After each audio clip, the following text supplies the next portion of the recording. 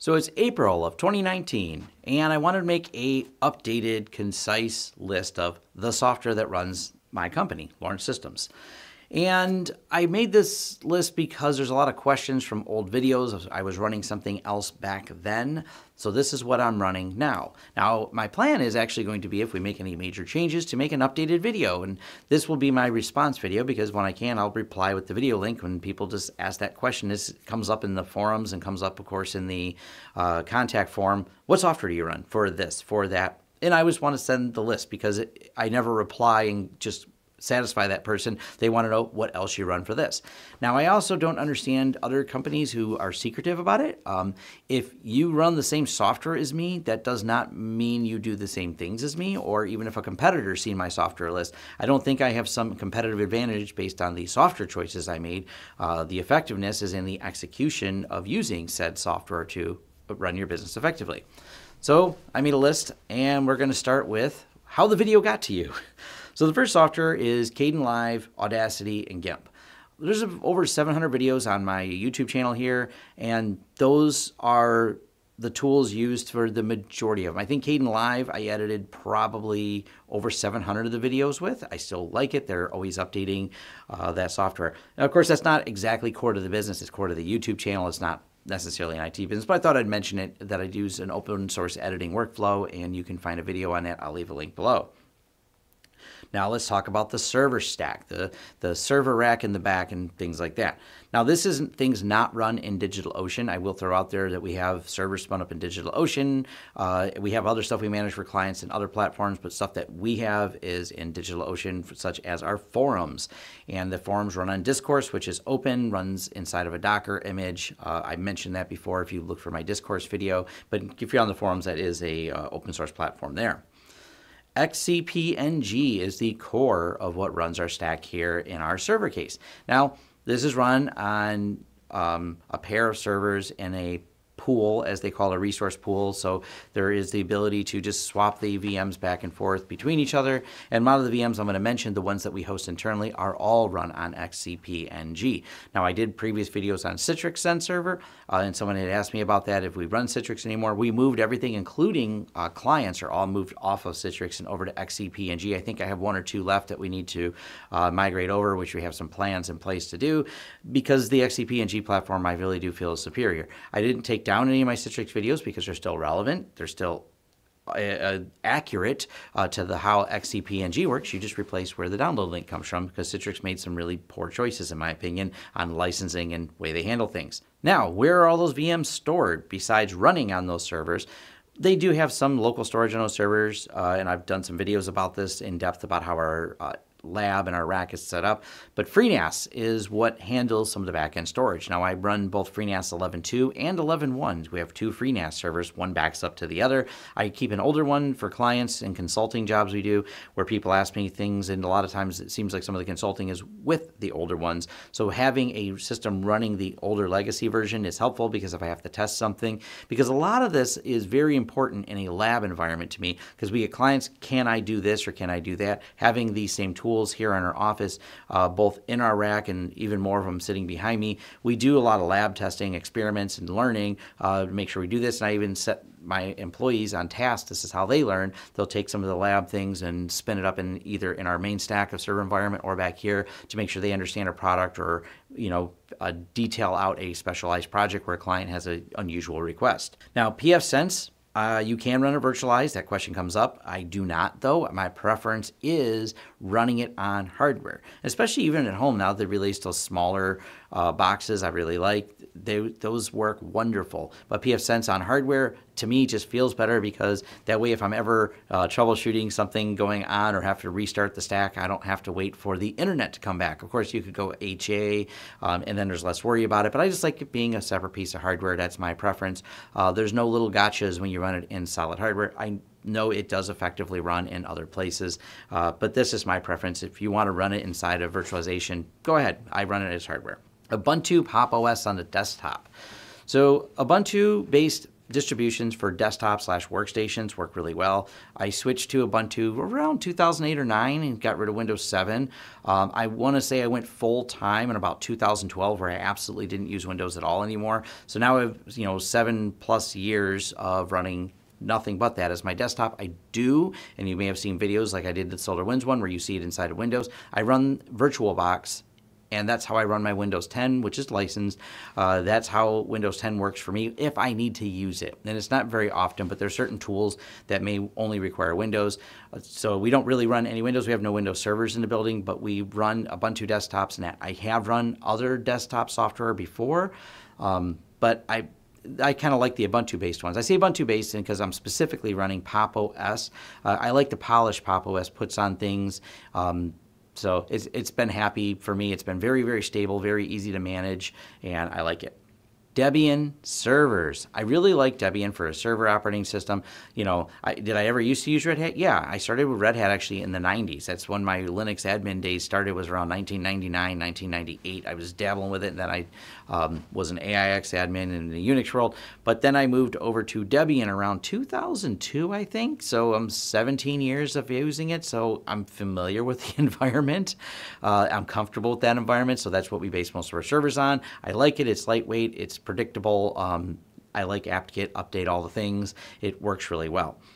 And most of the servers that we run, that we spin things up on in XCP-NG are mostly based on Debian as well. Now, FreePBX is going to be an exception to Debian because we get the Sangoma spin of it. I know Asterix will run in Debian, but I like the whole Sangoma package, which is mostly open source, but has some modules on there that are paid for if you want those, but you can download the open source version of it. I'm really happy. That's what makes your phones ring, and it's been a great system. Chris from Crosstalk, I have a video we co-opted. He's the one that helped me set some of that up. I like FreePBX. I can manage it, but I'm not a go-to expert in all things FreePBX. But yeah, definitely watch Chris's channel. He's got a lot of great tutorials on setting it up. Zabbix. Running in Debian, Zabbix, I've done a video on. That's how we monitor our infrastructure. No, that's not how we monitor Windows infrastructure for clients. I'm using SolarWinds for that, but Zabbix is a great tool for infrastructure monitoring. I say monitoring because some people say, well, does it do this or does it do? It's made for monitoring. Yes, you can add some more features to it, but it does keep an eye on all of our servers for us, so I can have a dashboard and see how all of my infrastructure, internal and external, is doing. So that works really well. Security, OSEC. No, I'm not going to do a video on OSEC. Maybe I'll do a video on Wazoo because we're looking at moving to Wazoo. OSEC is very difficult. I had a friend help me set some of that up, and it's a little bit challenging. I get it. It's hard setting up. It's really effective for security. Sometimes it's so effective it stopped me from doing things, but I was actually happy it did. I was trying to edit a table, and it thought me as a threat. And it's really interesting. If you dig into a little bit, if you haven't read about OSEC and Wazoo, they're really cool. They are effective at stopping attacks to an extent. All security's best effort, but I will say they are a pretty good product out there if you want to check it out. I may do some videos on Wazoo if we do a full migration to it. Wazoo's pretty cool. It's like a fork of OSEC, but make it a little bit easier to manage. MediaWiki, we're still running. I have some videos on MediaWiki. I really like it. It's a great tool. It does our documentation management. It's very locked down. It has 2FA on it. It's only accessible internally across the VPN inside of our network, and only a handful of people have access to it because it's documentation management. But I've done videos on this. It's still a great product for managing it. It's easier than a lot of the other ones I've tried, but yes, it still has a learning curve. Yes, knowing some markup language and how Wikipedia works is helpful, but once you kind of templatize it, it makes it easy and effective to be able to find documentation, keep up with documentation, manage all the config files we have across many, many clients when we do updates.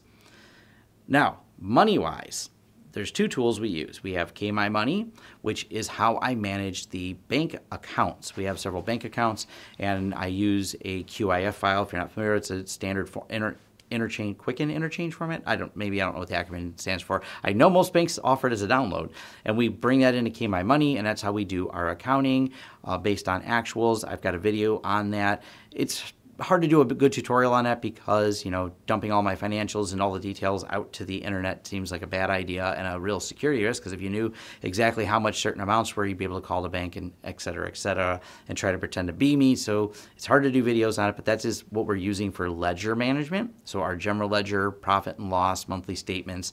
I have an outside accounting firm that audits and checks all this against bank statements because the IRS is a headache here in the US. It's best to avoid them and best to pay an accountant to do it right. But invoicing we do with Invoice Ninja. Invoice Ninja has some ledger features, but we don't use any of them. We just use it for invoicing and quoting, and it works great for that, keeping track of who owes us money, how much they owe us, and sending out invoices fast and effectively. I've got a handful of videos on it. I love it as a product. It's really great. It's actually really well written.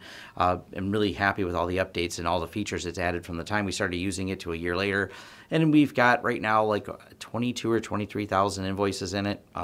So we've used it like a lot, and it's still a great product. These are a couple of proprietary pieces of software. Yes, I know there's mail servers out there. Someone's going to link about 10 different open source mail servers out there. The problem with mail servers is getting mail out just seem to go into spam systems a lot. I ran my own mail server for years. I was a mail server admin for a few companies. That was something I did early in the 2000s. In my opinion, between G Suite, and Office 365, the war is over with email. They do an effective job. They're great for business, and I don't have to spend any time trying to figure out why someone didn't get my invoice. And first you think it's an excuse, then you find out it's reality. They didn't get the invoice because you are somehow on a blacklist by forms of internet magic, and then you can't contact the company that's blacklisted you because they have no easy way to contact because they're bombarded by spammers that are also contacting them. So we moved to G Suite. That's the short answer there. That's why G Suite also, in terms of document management, being able to collaborate from my phone. Yes, I know there's other softwares like Nextcloud that offer this.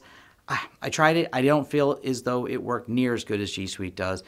Sorry. I mean, I really like those products, but when it comes to running my business, that on critical things, sharing documents, sharing spreadsheets in real time with staff that are on site and working with even remote people and working with other clients, hands down, it just works really well. Making sure all of your emails get there, especially because we use G Suite as the back end to send invoices out through Invoice Ninja, works. Every time they get it, it doesn't tell them that the PDFs attached with an invoice are some type of crazy threat. It just works. And that's an important aspect for this. Other proprietary software, Screen Connect. That's how we handle remote access to take control of our clients' computers. It works wonderfully. Yes, it's proprietary. It's a ConnectWise product. I think it's actually called ConnectWise Connect. It was called Screen Connect. We bought it way back then. We use a self-hosted version of it. I'll leave links to all these in below so you can check it out. But it's good software. I've not found anything, and I've tried a handful of them, open source. It's been a long time since I tried everything. So once I switched to Screen Connect, it works so well. Their license fees seem reasonable to me. I pay it every year. Cost of doing business, but boy, does it work well. SolarWinds. I have not come close to finding an open source solution that works as well as SolarWinds for the overall. Yes, I know the updates because someone always complains they don't update well for things. Yeah, no one really does update well because Microsoft doesn't update well. So they're all dealing with the chaos that is the Microsoft Windows update system. Insert stupid meme about Windows 10 updates here. Lastly, primary to our business at least, is going to be UniFi. No, UniFi is not open source. Yes, UniFi is a proprietary system that runs cameras, that runs the UniFi software-defined networking tools for all the Wi-Fi. We really like it. I think it's a great product. We have it installed, hosting it ourselves to manage clients, and we do install it for clients. I bring that up because, we really like it. And, we do a lot of other software that's not core to our business in terms of what supports our company, but we are familiar with a lot of other proprietary products out there. But I wanted to cover this as the software that runs our business here in April of 2019, so I can just send this as a reply when people say, do you still run this or this from some old video I did? And like I said, I'll update this video if anything changes and go from there. All right, leave links below to everything and continue the conversation on the forums. Thanks. Thanks for watching. If you like this video, give it a thumbs up. If you want to subscribe to this channel to see more content, hit that subscribe button and the bell icon, and maybe YouTube will send you a notice when we post. If you want to hire us for a project that you've seen or discussed in this video, head over to lawrencesystems.com where we offer both business IT services and consulting services and are excited to help you with whatever project you want to throw at us. Also, if you want to carry on the discussion further, head over to forums.lawrencesystems.com where we can keep the conversation going.